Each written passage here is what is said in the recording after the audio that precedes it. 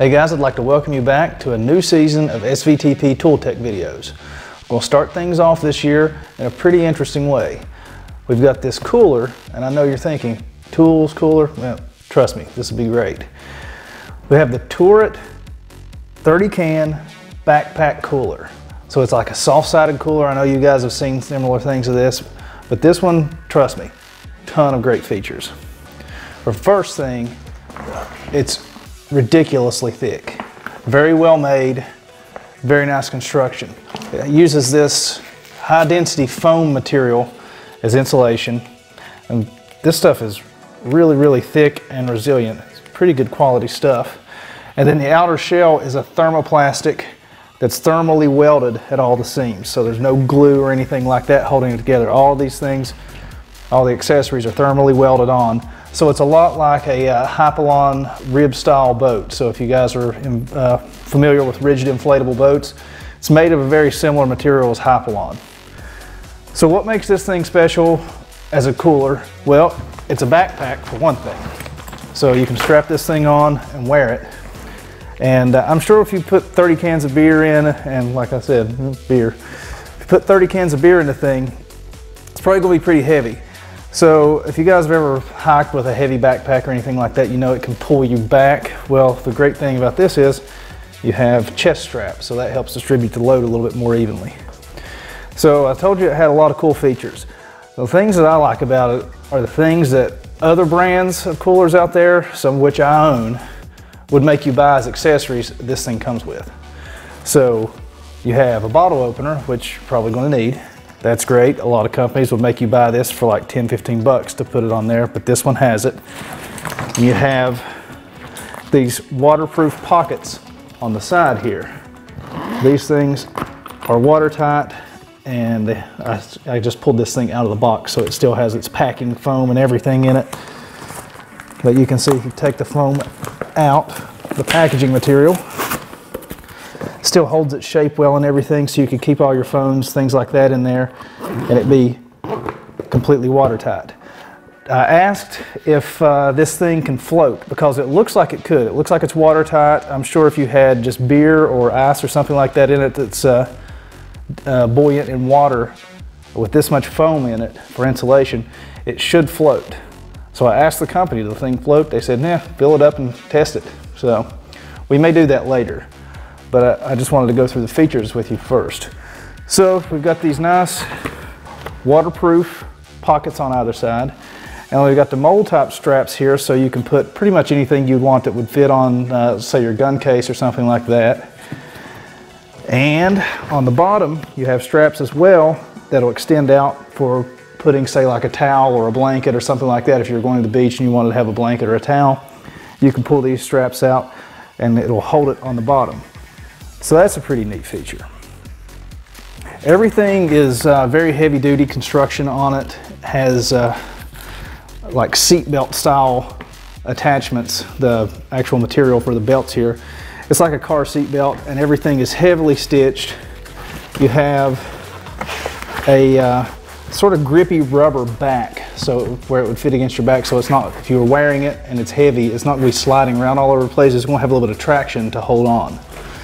So they say this thing holds 30 cans or 35 pounds of ice, 4.2 gallons in total interior volume. If you want to know the exterior dimensions, it is 13.8 inches by 10 inches by 17.7 inches. So you could probably carry this on the plane if you wanted to as your carry-on luggage. Inside dimensions are going to be 12 inches by 7.5 inches by 14.6 inches.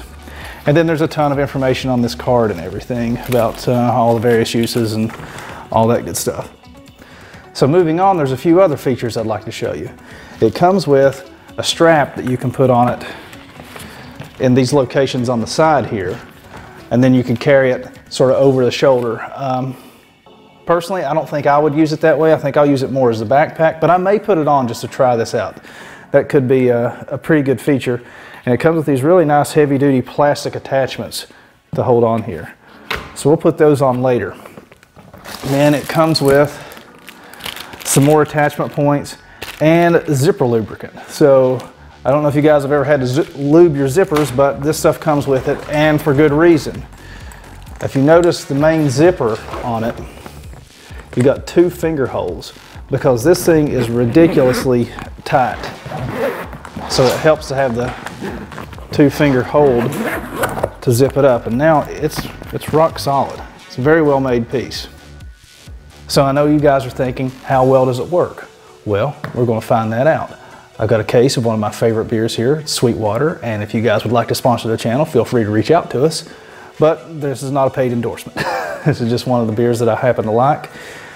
Pick this stuff up at Costco. It's like 30 bucks for a 24 pack of 16-ounce cans. So anytime you can get pounders for that price, go for it. So we're going to put 12 of those in this and then pack the rest of it full of ice. And then I'm going to drive to Detroit and see what lasts longer, the ice or the beer. I'm not going to drink and drive though. I'm going to drink the beer when I get there. So that's an 800-mile trip. We'll see how well it holds ice on the way there. So let's go fill it up. So like I said, we're going to do a test on this thing. So I have my ice, I have my beer, I have my cooler. Let's put the 3 together. We're going to see how long that the ice will last. I have a 10-pound bag and 12 pounds of beer in this cooler. So let's get started. Open the thing up and just check out the insulation in this thing. You can see the section width on it here and on the sides too. It's very thick, so I have high hopes for it. I have a bag cooler sort of similar to this, but it is not nearly as well made as this thing is, and I don't even put ice in it. I don't have a whole lot of faith in it staying watertight, to be honest with you. But this one, I think it's going to be fine. So,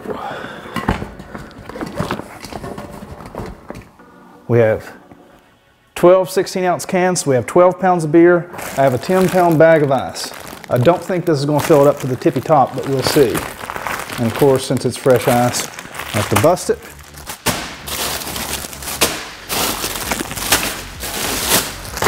And now we can pour it. Now granted, we're doing this little test in January, early January 2019. So I'm not here to say that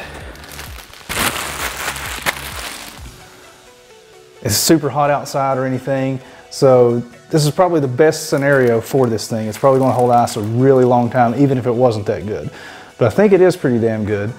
And the fact that it's cold outside is probably just going to prolong this test. In fact, I almost guarantee that I will run out of beer before I run out of ice. But it'll be fun just to see anyways. And maybe summertime rolls around, South Carolina, and it's 90+ degrees, we'll do this again. So as you can see, with just one layer of pounders on the bottom, a 10-pound bag of ice won't fill it quite up. So, good thing I bought an extra bag. So I'm going to go grab that and then top it off. And then we're going to see which one runs out first, the ice or the beer. I have a feeling it's going to be the beer. So somebody thought it'd be a good idea to start making cocktails already. So I have about a quarter of a bag left of this one. So let's go ahead and just beat it like it owes us money and pour it in.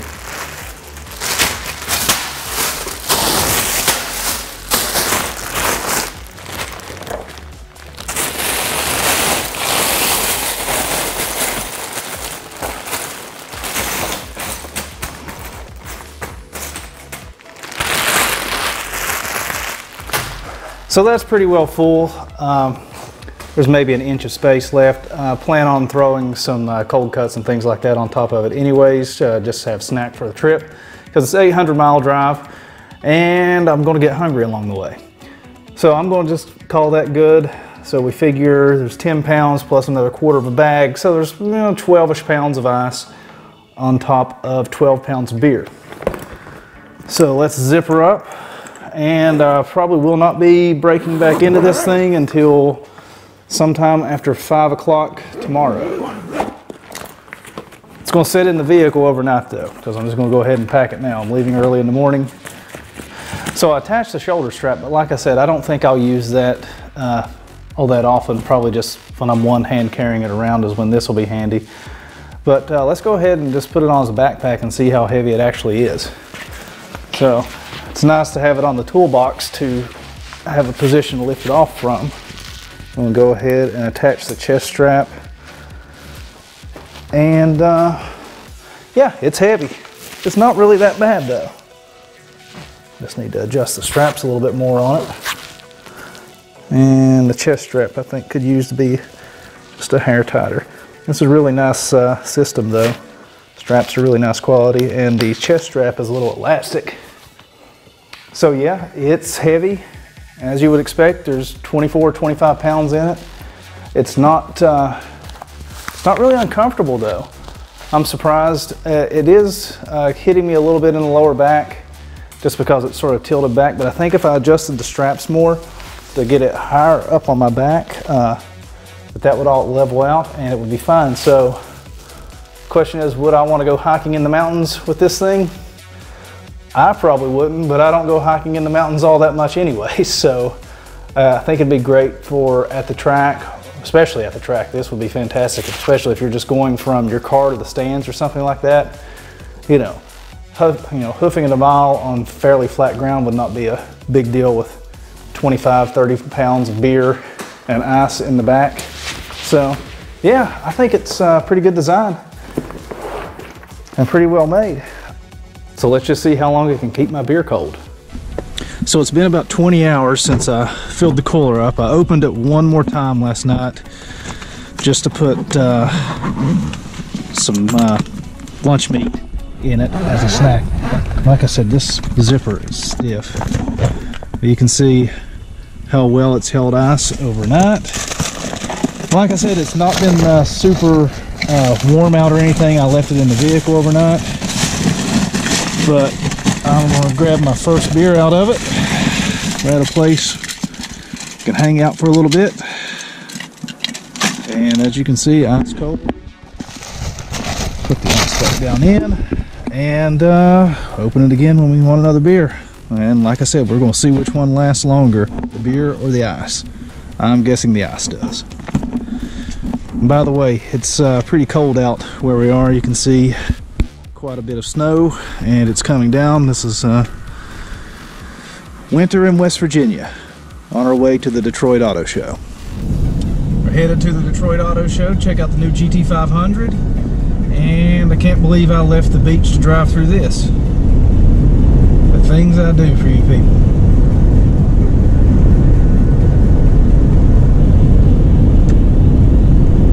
So I finally arrived in Detroit. I got my Tourit backpack cooler, put it in the garage, and I'm ready for my second beer. So let's see how the ice is held up. By the way, that's kind of a nice car, isn't it? Yeah, I think it might be for sale. Well, let's see what we got. Once again, this zipper is super tight, but that's what makes it such a quality piece. And check that out. Barely any melt at all. That's pretty impressive. So let's get a beer and go to bed. You guys saw in the video a little bit of snow on the way up here from South Carolina. A trip that should have took 12 hours took 15. Not exactly the most fun, but this will make it worth it. Well, we're about 52 hours in, and granted, like I said, we're keeping it in a garage, and it is a little chilly in here, so it's going to perform better than it would in the summer. But let's take a look and get a drink.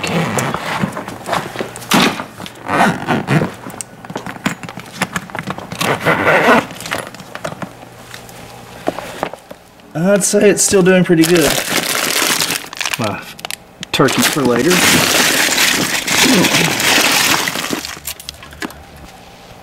Sweetwater 420. I definitely think we're going to run out of beer first. Until tomorrow. So it's been about an hour since the last video, and it is time for beer number 4. Yeah, I'm keeping these zipped up, but I just unzip it before I start filming because it's a huge pain to zip this thing up one-handed, because the zipper, you can see, is super tight.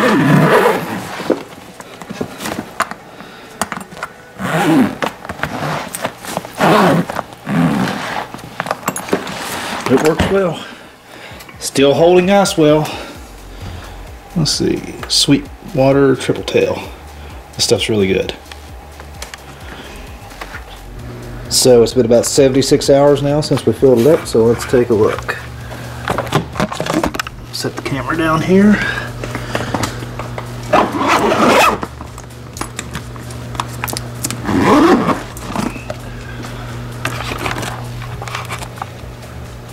Not bad. Now granted, it is kind of cold in this garage and it's insulated, but still cold. Had a little bit of melt. You can see some more of it out here, but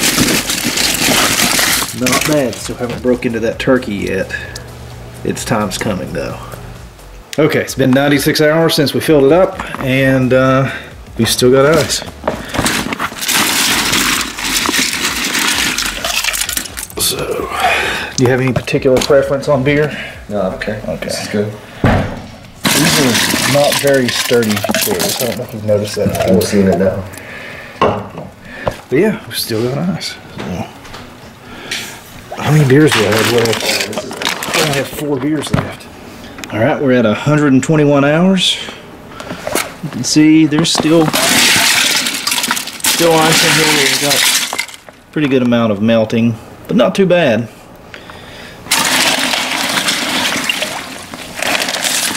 Looks like 2 beers left and some turkey. It's about 124 hours now. You can see still plenty of ice. Good and cold. We're at 146 hours and we still have ice. And I am about to enjoy the next to last beer. Yep, 146 hours. Still has ice. Okay, we're at 148 hours since we filled it up. Put about 12 pounds of ice in, and still have ice. We still have some turkey. I'm gonna have to eat this at some point. But this is my last beer. So I guess that means we have successfully passed the test. Finished all the beer before all the ice melted. Not bad, Tourit cooler. Not bad at all. So if you guys like the looks of this Tourit backpack cooler and you're interested in picking up one for yourself, I have the link to Amazon in the description to this exact model. Also, just so happens, I have another one. We're going to be giving this one away on SVTperformance.com. So if you guys would like to win a free one, and this thing's not cheap, it's about 180 bucks, but it's worth it because the quality is top notch. It's really, really nicely made. And like I said, a lot of great features. So if you'd like to win one of your own for free, check out the description. There's a link to SVTperformance.com with all the details of how you can win this, plus a full write-up of our review of this one. So click the link in the description and head over to SVTperformance.com to enter to win your very own Tourit backpack cooler.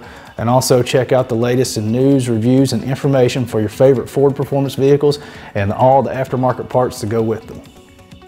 Till next time.